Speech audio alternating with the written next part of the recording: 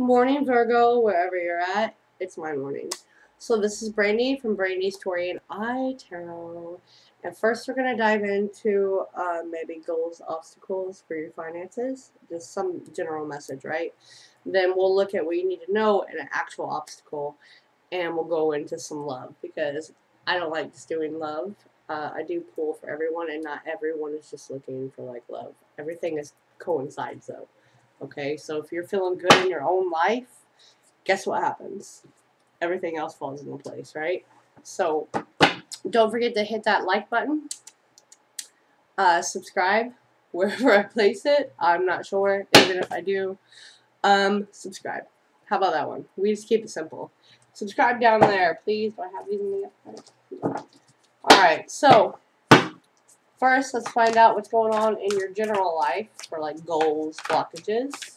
Virgo, Sun, Moon, Rising, and Venus. This is for the beginning of December, folks. So first we have the Page of Swords, maybe gathering more information before you step into a new job or something that you're really wanting to do. I do not know what fell. Let me grab it. It's like my nails never want to. The Hermit, okay? Showing up in your own reading, my friend.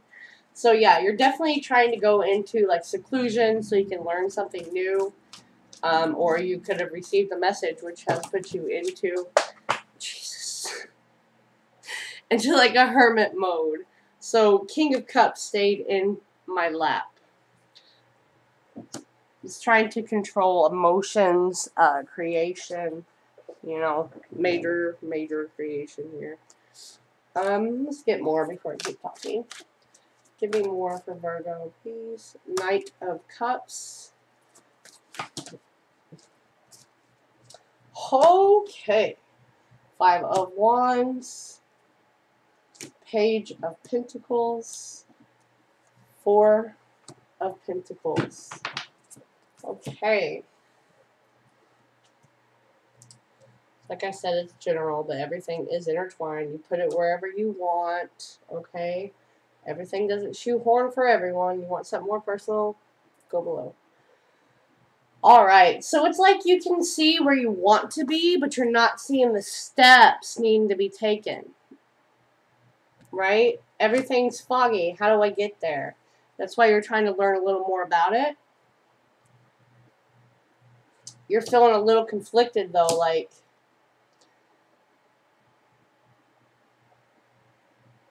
what do I do? You're trying to find like this inner peace, this inner knowledge, or you really are searching. You're searching for an answer, but it's causing a lot of conflict with the Five of Wands. Five of Wands is action, like not knowing which way to take. But you're holding on like to a normal way that you always did things. Maybe you're needing to open your eyes in a different manner to accomplish this goal or this project, okay? Because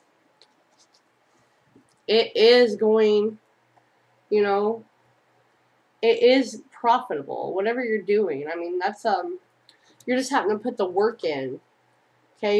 You're like kind of having to do the work no matter what the chaos is going on around you, because the King of Cups has a lot of waves in behind him, and he's trying to keep control of himself, but you are needing to put the work in with the Page of Coins. You have to plant seeds, you have to tend to the trees, and then you can pick the fruit, but when you pick the fruit, you have to bring it back, you know, and then like harvest it. That's what she's doing. So even amongst the chaos in your life, that is pretty much your advice on what you need to do. And not hang on to the old ways. Alright? You are being a little defensive, though, about, like, the old ways. But truth will come to you. If it doesn't, guess what? You're going to be poverty-stricken. You need to kind of not hang on to that. Alright. Alright. Now, that was general. I'm going to get what you need to know and maybe an obstacle to overcome, and then we'll go into love. So Virgo, Sun, Moon, Rising, and Venus, please. Funny, that wasn't a pre-shuffle. This one. Going beyond normal. Totally Virgo card, right? So there is like a light above her head in gold. That is divine protection. That is creation. There is a time clock on her head, and she's holding a key in her mouth. It's like everything is clockwork. Someone may have some OCD too. I'm just going to put that out there. Everything is evenly placed here. I will read this from the book. Wrong book. And we'll dive a little more into what it is that you need to know. How funny it went straight to it. Okay. On the path of life, there are deciding moments where we can choose to go with the mainstream, or we can dare to take a bolder, more authentic and trusting way, even if it seems riskier or less safe. To rely solely on logic and science without incorporating the mysterious and magical is a recipe for an existence that is far too dry. The sacred rebel within our hearts will always choose a juicier approach to life. You are currently approaching such a choice point. You could say that the choice is about balance. It is less about choosing to honor either art or science, gardening or architecture, and more about integrating all approaches that so you can enhance rather than hinder your life journey. Pretty much just backed up my entire reading. Okay. There's a time and place for logic, strategy, and planning. Measurable outcomes. These are not bad tools to have, but we must be vigilant not to worship them or allow them to quash our less rational but equally valuable decision-making tools. Intuition, feelings, and those things you know without knowing how you know them. The flowing inspirational energy of the heart may have no conceivable basis in logic or reason and still be uncannily accurate. To remain rebellious, we must not sacrifice the art of emotion, instinct, passion, and intuition for the science of logic and strict planning. That's the King of Cups, right? All right. You're being asked to stay open to the intuitive approach in your life, your work, your creativity, as well as in your spiritual journey. The intuitive approach can be likened to the method of a gardener or an artist. There's a sense of what might work where a loose or even detailed plan, but how the plan is carried will depend on and respond to the flow of its surroundings. There is no need to control the situation, but rather a desire to nurture an idea into fruition. So that's what you're needing to overcome. Like I said, don't hang on. You're definitely trying to like figure this out here, and the Page of Swords is like trying to use logic, but it's saying incorporate all this. The Hermit and Page of Swords and the King of Cups just up on top. That is exactly what the reading was about. Was like intuition, creativity, and logic, everything, and not to hang on to it. So now we're gonna dive into maybe some love relationship. Give me some energy, please, for Virgo and love and relationships. What is going on?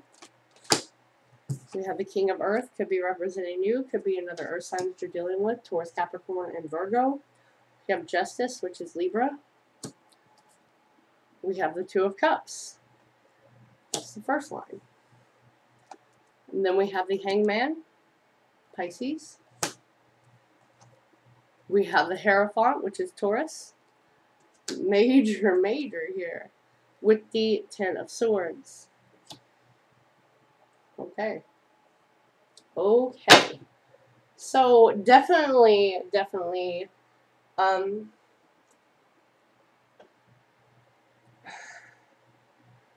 could be getting married, could be contemplating marriage, I don't know. Could be already married with the Justice card in the middle. And the Hierophant at the bottom. There is a sacrifice in this relationship that's being made. I think it does have to do with an old marriage of you releasing the ties to this person that was once a soul union. Feeling weathered, a little worried about financial security. It's telling me to tell you don't worry, everything will eventually balance out, but someone needs to sign some papers. Someone needs to finish this off. okay? Because it's just causing more. You need to let this hurt go, okay? Yes, there are some sacrifices that are needing to be made. So someone is definitely dealing with either a Pisces, a Libra, or a Taurus. All right, what else for Virgo, please? How many cards just fell out? The 8 of Swords. That is mental interference, outer interference. Someone could be coming in between, stopping that. With the Star, Aquarius. We have quite a few major arcanas in this tiny little spread. Someone is causing interference into the healing of this this balance that's trying to be created here. Oh my, oh my. So this is Cancer, Sagittarius, Taurus, Leo, Aquarius. So those are the major players on the board here. Success, movement. You know, someone withheld some things, but no worries. Healing is on the way, balance is on the way to whatever relationship process this is going. There is going to be a lot of internal work here. Like I said, I keep hearing someone is trying to interfere with this union. And someone else is signing divorce papers, for sure. But someone is trying to intervene into this union. And not to worry, you're going to knock that out.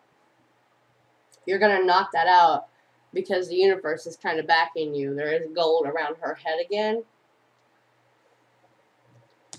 And it's going to be a very successful union. Okay, but there will be sacrifices that need to be made, and you will have to heal from that.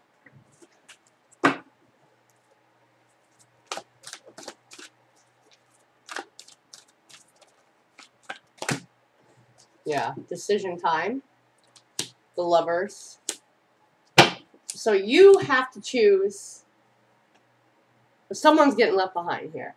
You have to choose a partner.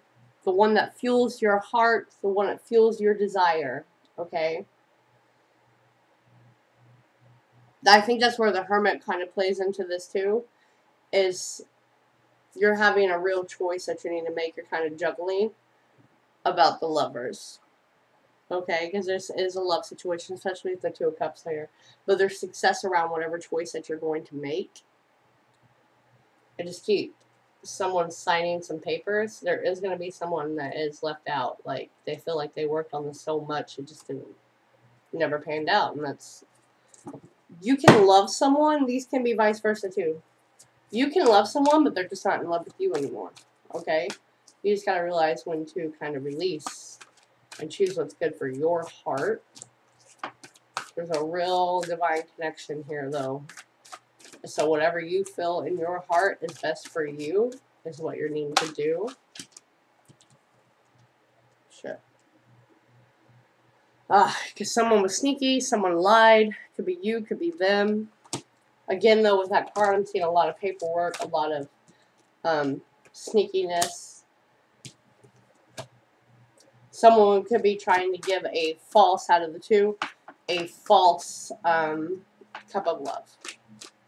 Right? So you really need to discern, like, this is true.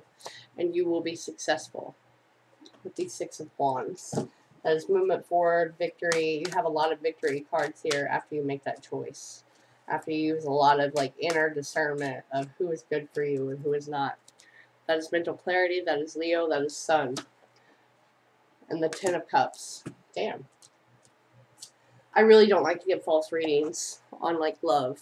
Not everyone gets to win in the end, okay? But this, that, my friend, is self-love, self-care, self-fulfillment, and victory. Illumination. Illumination, right? That is emotional fulfillment. That is clarity, love, happiness, and victory. Success. You will discern between these two people, because I keep getting twos. You'll discern who actually deserves your love, right? It's not going to be the fast, fleeting person who comes in and out of your life. That's not how this works. those people aren't stable. Let's put it that way. Those people aren't stable. You want the person who, like, provides you the love, the care, the emotional fulfillment, the little things like, hey, babe, you want a cup of coffee? I would love one. Oh, my gosh. Okay, so let's get a postcard. That name always, like, slips mine. A spiritual postcard for you to see if they have to say about this entire reading. Usually backs me. Alright, what's staying in my hand?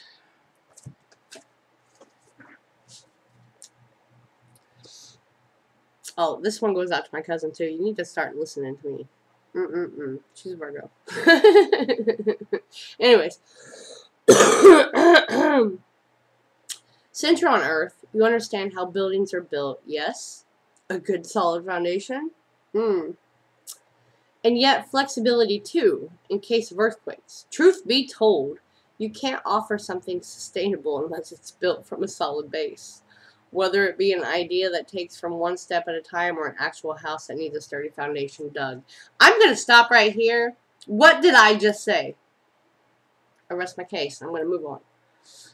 Poured and built. We want to remind you of this because you might need a little encouragement to see if this is true in your life at this time. Celebrate the fact that right now you can repair the cracks in the foundation of your life effortlessly, as well as do a general site check to ensure your hard work is being well supported. Do this and know you are building your life on a perfect and sound foundation that will allow you to welcome the many miracles waiting to come visit. We're so happy for you and so intrigued by what you're building. This is you discerning real foundation opposed to fake foundation. Someone's offering you something false and you are going to make that choice and you're going to realize that. And that goes in your love and your goals too, okay? Really going within yourself and letting go of, like, the old ways, your old routines of how you did stuff, how you chose people. Okay? You're really needing to see past your past routines and learn how to discern between these options, okay? I'm going to leave it at that, my love. Virgo, love ya. Hit subscribe, comment, let me know what's going on, and I'll catch you on foot.